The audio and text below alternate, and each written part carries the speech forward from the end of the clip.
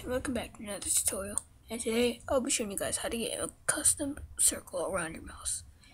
The only program you will need will be Real World Cursor Editor.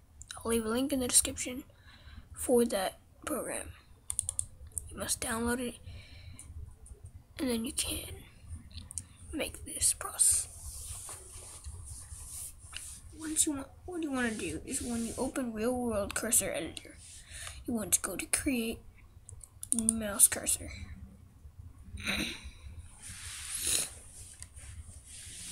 Once you are here, you want to go to the mouse.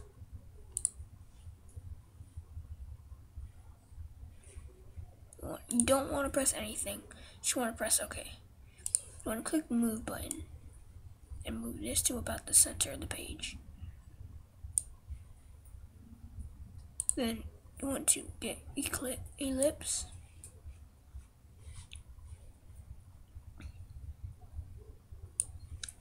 And put it to about right there.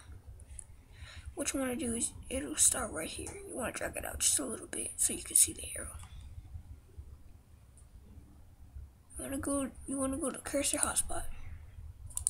Then you want to put it at the very top. I already have a file for this type of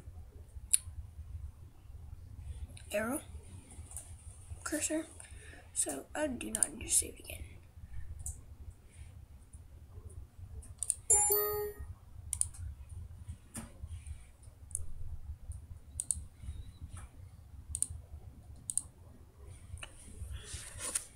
What you want to do now is, after you're done with all that, you want to go to Control Panel on your Start menu. You want to go to Appearance and Personalization. Change mouse pointers.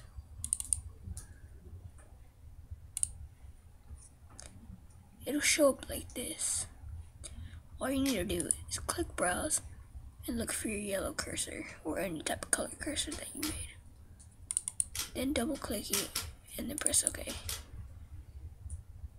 That is basically it for how to make a custom cursor.